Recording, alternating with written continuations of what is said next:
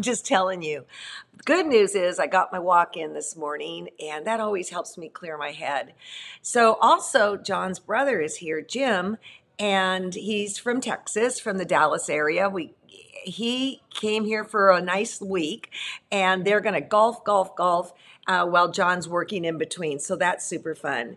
And then today, when this is over, I am it's a long story, but Lennox, who is 6, wants her ears pierced so badly. And every time her mommy has taken her, she freaks out and can't do it. And so 3 times to be exact. So the other day, I told her, Adair, loud enough so Lennox could hear, that Robin and I were going to get our ears pierced. And her head almost was like the exorcist. Ah!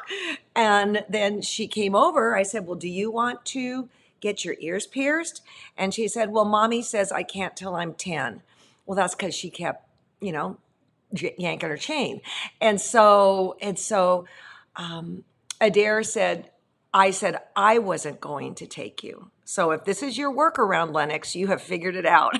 So Robin and I are taking Lennox. Robin needs 1 hole. I need 2 holes. They've grown in. And I don't even know if I want them. This is called taking it for the team. And then we'll just see if Lennox is going to come through. You can do it, girl. You can do it. So yesterday, on Thursdays, I go to my mini group when I'm available. And fortunately, I was yesterday because something kind of extraordinary happened. It's at Diana's McClenn's house. Freddie goes there. I'm trying to think whom else you might know. Tara goes there. She wasn't there yesterday. Alethea goes there. She wasn't there yesterday. It's a great group of supportive women. Well, anyways, Patty brought over Sarah Trail, and I have heard of Sarah Trail before. And she's published her first book like when she was 14. Not she, C&T published her first book when she was like 14, and now she has a new book coming out. She just got her copies yesterday, and she is starting a sewing thing. The thing that I can only kind of equate it to is like the AIDS project. But if somebody has lost somebody to violence, and it can be, it's not like this group or that group or that group. It's together, okay? It's everything. And I don't want to go down that hole, but they will make a banner on that person's behalf and in memoriam of that banner. And oftentimes the family hands over clothing and stuff like that, and that's what they make it out of. I will tell you, as far as books go, it is one of the most beautiful books I've ever seen C&T produce. It is physically unbelievably beautiful. So I've heard a lot about her. She is a flippin' powerhouse, and I've already ordered mine on Amazon. So we all just kind of walked away with our, because she's just an amazing, amazing young woman. So I got some great pictures from you guys, and I'm really happy about that. And after we go through the pictures, I'm going to talk about why you need to learn to foundation paper piece. Why and how I got started. So I got this picture from Paula, who did Sizzle, our BOM, and she's hung it up, but now she's decked it out for fall. Paula, I love this. This is so cute. It's making me look at my quilts quite differently, I guess you could say. So thank you. And again, she sent the image to me at alexandrsn@gmail. Okay, what is Rock? I put these all up yesterday, so I can't quite remember everything. Oh, Roxanne finally finished her CAFE project. Roxanne, take a bow. I think you should be very, very, very happy with it. I think I've shared this with you before, but we called it CAFE's Mystery Quilt because I didn't know what it was going to be, and I was just grabbing at straws of something we could sew together. And halfway through, I went, oh my gosh, I think I'm into something I can't complete. And you guys had bought all these kits, and I was super scared. It happens to us professionals, okay? But I figured mine out. Remember, you're in control. The quilt isn't. And just beautiful results like this. Just beautiful. And you didn't even throw any polka dots in, Roxanne, so yay for that. Then Becky sent me the spools that she's done in black background. It's gorgeous, may I say. And if we look at those spool blocks, it's kind of on the principle of foundation paper piecing, because we did work on a foundation and we flip and sewed, flip and sewed. Can you imagine trying to do that with templates? You would just want to cry, okay? So thank you. And also, Becky is a star member and has had a heck of a time in the forum, which, you know, if you ever have an image and you can't, I beg you to try and get it on the forum. Most people can't. Some of us have been blocked sometimes. And so send it to me because I want to share. It makes me, it's like, okay, we're all getting something done here together. Okay, that's Becky's. By the way, I think we like it in black, right? What do you guys say? I think so. Yep. Okay, then Margaret. Okay, paper piecing. Why? Let's take a look at some quilts that have been done with foundation paper piecing. And this is different than paper piecing, which is like when you're sewing all the hexagons together and stuff, all right? This is a separate beast.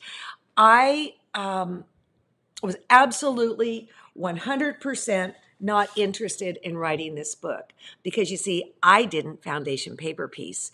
And I had another book that C&T had a contract in front of them with that I was really excited about. It was, I believe it was Shadow Red Work, and it was red work with messages behind it. And Todd, and I've shared this before, but I'm going to share it again. Todd would not sign the contract for the Shadow Red Work if I didn't do this. And I'm like, hear me. Do you not know this is against my religion? How clear do I have to be? And he was, clearly, I'm not signing the other contract till you do this. If I can learn it, you can learn it. And really, it's quite simple. It really, truly is quite simple. And I'm going to teach you the basics and we're going to go through it so it's not so horrifying and mystifying. The other thing I want to say is that there are many ways to foundation paper piece. At group yesterday, Karen told her niece or whatever, don't do it this other way. I don't care how you do it. And you know who you are.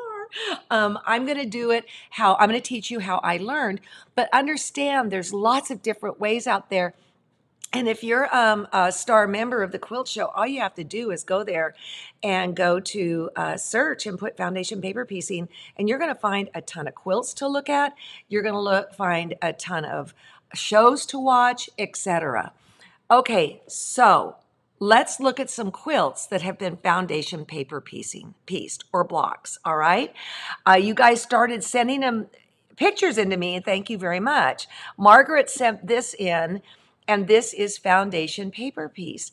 And though it is wonky and all that, you would still want to be able to do foundation paper piecing because those spikes would be darn near, and I would say almost impossible to get without it. And yes, there are different various techniques of foundation paper piecing. Okay, so I started searching the web and I found this book by Cinzia. I'm going to say it wrong. Cinzia, and there is yet another New York beauty. And I will tell you right now, Karen Stone, if you want to go Google her, I think kind of set the precedent of what was possible with foundation paper pieced, only to be matched by Judy Niemeyer's patterns. So this is by, it's a Judy Niemeyer pattern, and it's by Carol, I hope I say it right, Carol Stanek, I think, and it is posted in our gallery on the site. Thank you very, very much. This is spectacular.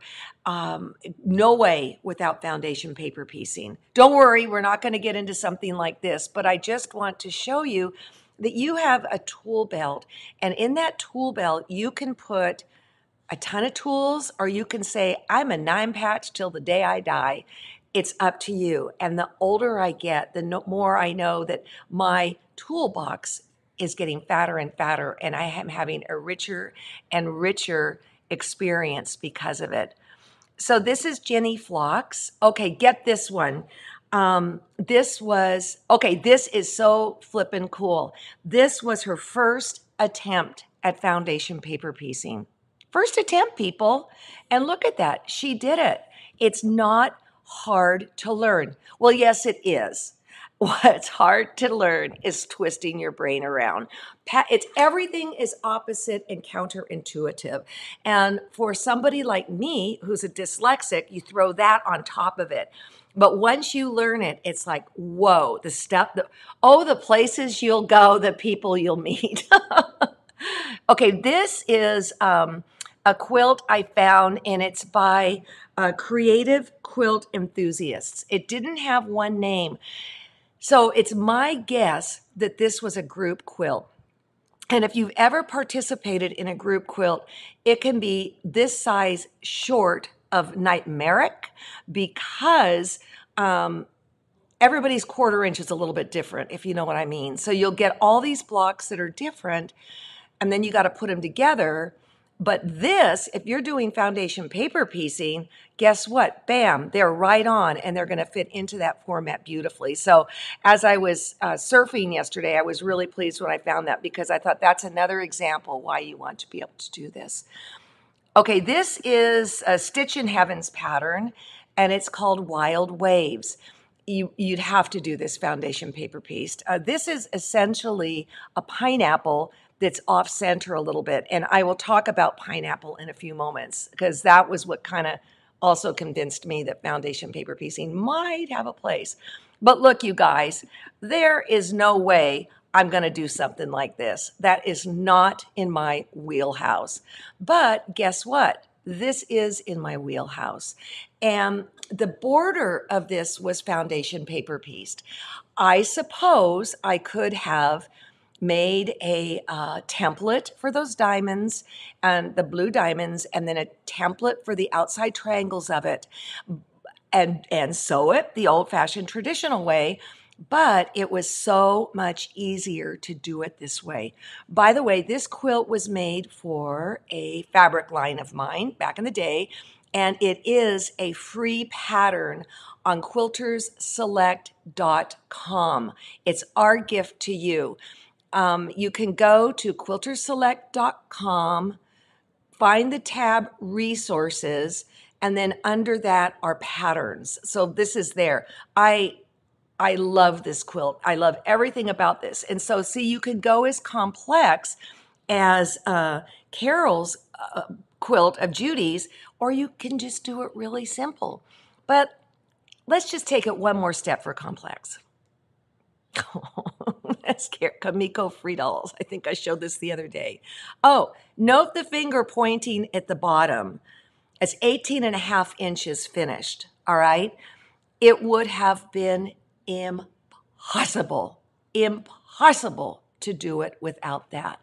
Again, I am not teaching you that. I'm just teaching the basics. So what I want to do is just go through. We're going to start on Monday, and we're going to start with a square within a square, which hangs in our cabin. And the reason I did not have to have foundation paper piece this, but I chose to because the fabrics were flannel.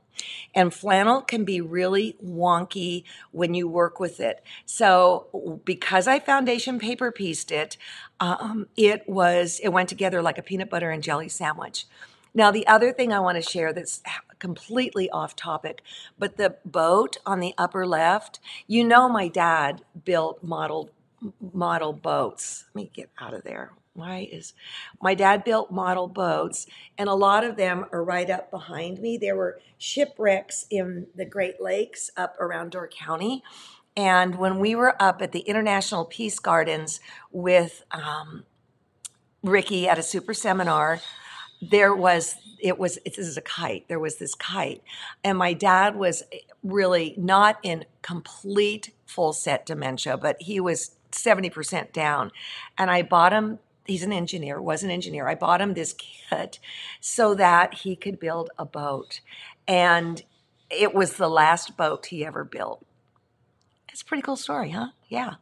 So let's take a look here at the first time I thought, okay.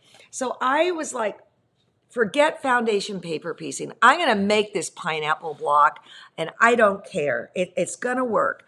And so I did flip, you know, I did all my sewing, trimming. It's kind of a variation. Well, you just flip and sew, flip and sew, flip and sew. And I probably made 12 of these, all right?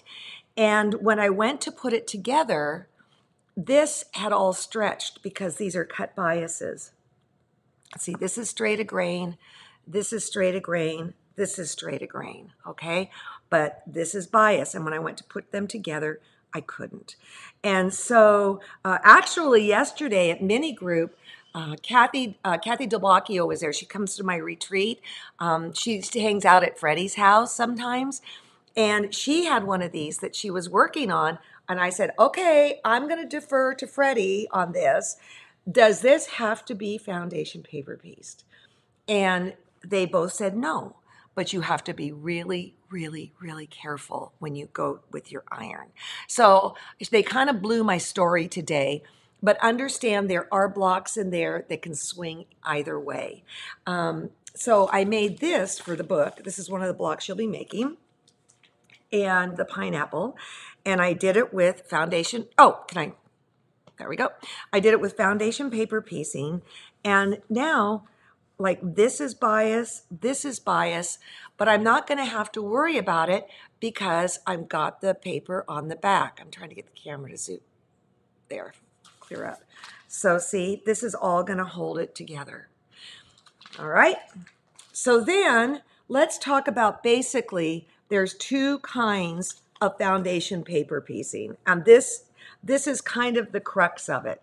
Even if it is a something cray-cray, like a bird or something, when you look at the pattern, you have to determine whether basically it's working from the center out or from the middle or from one portion within the area out, or if you're working from one side to another. It boils down just to that, people, just to that. It boils down to from somewhere in the middle out to one side to another. And what we're going to do in the class is we're going to do simple classic blocks, starting with this one and then working our way to this one, which is actually a very easy block to do. So why foundation paper piece other than you want to do fabulous points like this, okay? Well, sometimes fabric is weird and wonky, like that flannel I was working with. Honestly, some of the pieces in Jennifer's collection that we're going to be working with, excuse me while I reach across, is a loose grain, a loosely woven fabric. All right, I'm thrilled to be foundation paper piecing with this because it will help with all the attitude adjustments that it needs. Silk, you might want to consider it with silk. If you're seeing that a fabric has a wonky personality, that's one reason to consider it. Okay, so are all blocks suitable for foundation paper piecing? The answer's no. Okay, so a 9 patch or a 4, let's do a 4 patch because that's faster to draw. This would not be suitable for foundation paper piecing. Sure, you could flop this to this to this, sew it across, and line this up, and I'm going to show you how to do that when we do the kaleidoscope, but just get at your sewing machine and sew, okay? Now this one, snowball, what did I come down for? Okay. You could foundation paper piece this because it is a cousin, if you want to get down to it, to this. But why would I want to bother? I can just do a flip and sew here. I can get the triangle so it's a little bit bigger, etc. I wouldn't foundation paper piece this. You could. So why do I say, nah, I'd rather do it the traditional way? I'd rather do it the traditional way because then you don't have to take out the paper, all right? And actually, this is Print and Piece Fuse Light, if you want to get down to it. That's what Print and Piece, which is our product at Quilters Select, that when it's time to take it out, and I wasn't counting on doing this, I can just wet this and the whole thing pulls away. if it will work with my iced tea. No, I'm not going to do that. Let me try this for grins. You know, I still would like to take it out. Look at that. It just, wee. So, you know, you can leave this product in. You know, about 80% of it goes away. You can leave it in. But I think in a case of like this big old quilt, I would take it out as I go. However, that said, never, ever, ever take it all off until all of the sides are secured. So this was before print and piece. And what's going on here, yeah, that's weird. What's going on, because it's not before, I don't know why, here we go. Right here, actually this is a good one to see it with. You've got cave stripes that are going like this. If I take this paper out now, that is going to stretch forever, and it's going to defeat the reasons you're using foundation paper piecing, okay? So leave it in. I always tell people, like in the example of the quilt behind me, I didn't take out anything until that inner border was sewn on. I might not have even taken it out until the outer border was sewn on. So those are some of the considerations. Here's another one. Here's another block we'll be doing. This is crazy quilting, which is basically done on a foundation, and it's a flip and sew, and everything's going crazy and wacky. You've got biases everywhere, and so I just do some flippy on this, and then I, made the block, and it's as cute as a button. So we'll be doing that block too. By the way, if you get stuck on a block and say, I can't stand it, I have to do a whole thing of it, it's your quilt, do it. Okay, so here is a beloved tree of mine, that a Christmas tree that I love. And I've made this quilt 3 times. And this is a crazy shape no matter how you slice it. Whether you're doing templates, whether you're doing rotary cutting, it's a crazy block, all right? Things get wonky and weird. So somebody wanted to know, oh gosh, they had it in 6-inch and then they wanted to paper piece it in 4-inch or something like that. You can draw your own paper piecing patterns. Let's say you wanted, okay, I would be using a ruler and I'd be getting it right in real time. All right, you understand that? 1, 2, 3. I'll do 3 by 3, 3 by 3. Again, use a ruler. You find the center. This is opposite of what we did on Wednesday, guys. Draw this here. Just use my little cheat sheet here. And I have just drafted a foundation paper piecing pattern. It is the pattern in finished size, okay? In finished size. And what I would do is then I would add my 1/4-inch seam allowance by adding dots, and that's what you're gonna see is in the book, using my ruler, not like a crazy person here. And then I would add the dots for this guy here. Come around the edge. I might even do it on 2 different ones. I don't know. But the point is you're going to sew on these lines and then you're going to trim off your 1/4-inch. This block is the case of from the center out. So this would be 1, this would be 2, this would be 3. That's how easy it is, all right? So if I tend to like to work with classic blocks. That's my jam, all right? And I find, though, if I look at things like Judy Niemeyer's and all that, they'll take sections, and then you look at that section, and you're saying, what's going on in that section? Are you going from one side to another, or are you going from the center out, or from somewhere in the middle out, all right? It's just that. It's that simple. Let's see.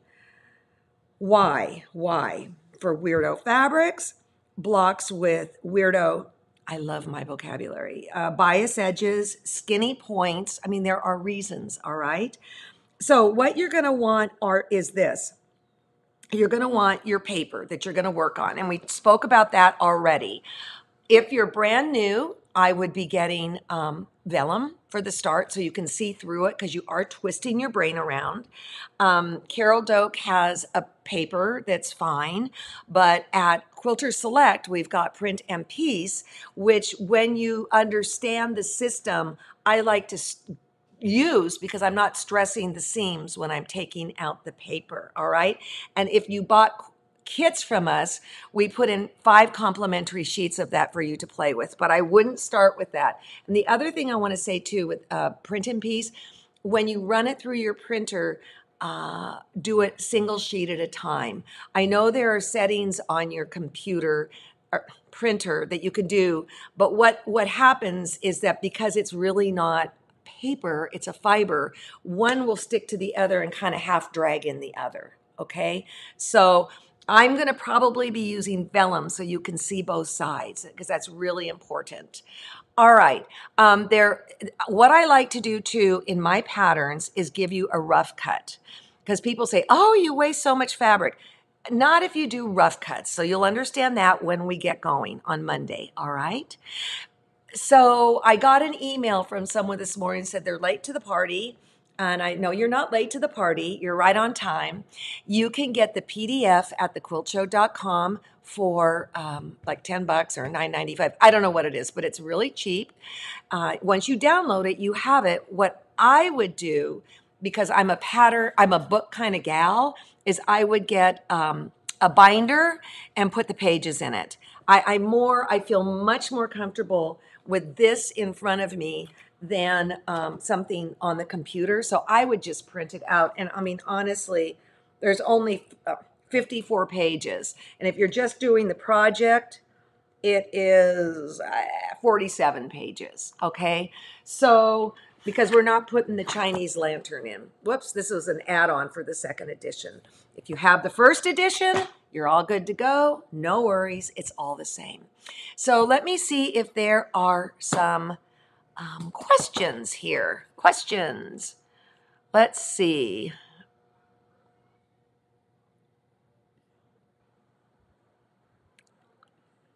Okay, let's see. I think we're good to go. And I'm going to go get my ears pierced. This is totally taking it for the team. Totally. I don't want them pierced anymore. But that's what a good bubby does. And I feel like I had something else to say, but you know how that goes. So, oh, my new glasses. Yeah, here's the thing. I can see. Now they're crooked like my other ones were, like this. But when I picked them up, there was no electricity in the office. It had gone out. I got some sunglasses, so I'll get it done. I don't know if I was griping to you guys going, I can't see. And the doctor said, boy, these really are bad. The doctor said, you are at the age of being in between. So, I mean, it was the point with my other glasses, which I love those glasses. When I was driving, I'd take them off because I was going to get a car wreck because it was all blurry. So I love my new glasses. Yay. Yes, vellum will go through your printer just fine. Any prep work before Monday, if you want to wash your fabric, go ahead. Oh, wait, I did have one other thing to show you that is just an ancillary thing. So when you are foundation paper piecing, you are doing a lot of pressing, okay? So this is a wood TV tray that I got from Target or Walmart, and I had my son-in-law cut down the legs as low as they could go so that when I'm in my swivel chair, I can just swivel press. And the iron that I used was my Hobbico, but I'm probably going to be using this one now, the Aliso. I know a lot of you have it. Some people like to just use a brayer. I think that's called a wallpaper brayer, but I really like pressing. So if you have a TV tray that you can put next to you, the only reason I cut it down was it just seemed like when it was at table high, it was too high. John's in here. Right and wrong side to print and piece does not exist. It's all the same. Okay. In the book, you're showing how to make your own pattern, or does it give you patterns? Joan, it's going to give you patterns, okay? And what we tell you to do in the book, because I'm reading it, is when you print out one pattern, make sure you hold it up to the pattern in the book and it matches up. All right. Another thing people will do, and we didn't do it when we did this book. This book was written, and I've learned a lot since then, 2010. Okay. Another thing you could do, oh, look at this one doesn't even have this just has the sewing lines. I shouldn't have said that other stuff with the Christmas tree. You could also take here and draw an inch block right down here and run it through your printer, an exact inch block, and make sure that this comes out measuring an inch. In fact, that's what I would do, people. That's what I would do. And I'm sorry I showed you the stupid dotted lines around that one. We will be getting more books. Will we be getting more books? We have them on order. That's why I'm suggesting just go get the PDF and print it out and put it in a book. Vellum tracing, not vellum Bristol. Vellum. Okay, this is interesting. I did not know this. Oh, I love you guys so much. Get vellum tracing. Well, we sell it on our site, not vellum Bristol. And I don't know the difference, but you guys have covered my back 10,000 times, so thank you for that. Marianne, washing your fabrics, that is up to you. I live dangerously. I do when I'm making a quilt as a gift or like a baby quilt, but like the quilt behind me, that was for publication. So I wanted it to be as crisp and perfect as ever. And I'm always willing to run the risk of things running, okay? But in looking at what Jennifer has, I'm just not that, what the bundles are, I'm just not that worried about it, okay? Okay, have you tried paperless paper piecing? Michelle, no. And I will tell you, Barbara Black is guiding us through Wendy Williams' block of the month this year, and it is not how I'm going to be teaching you. It's a different way, and it goes back to what Karen was telling her niece or her friend or whatever. There's lots of ways to do it, but if this is new to you, I just want to take you through A, B, C, so that when it's over, it's locked in your brain, okay? The requirements are on the site, Joanne. And Tiffany, I got to go too. I have a little girl that's waiting for me to get her from school and get her ears pierced. So thanks for joining me. We'll see you Monday. And let's light a candle, say a prayer. Okay? Bye-bye. Have a great weekend. I know I'm going to.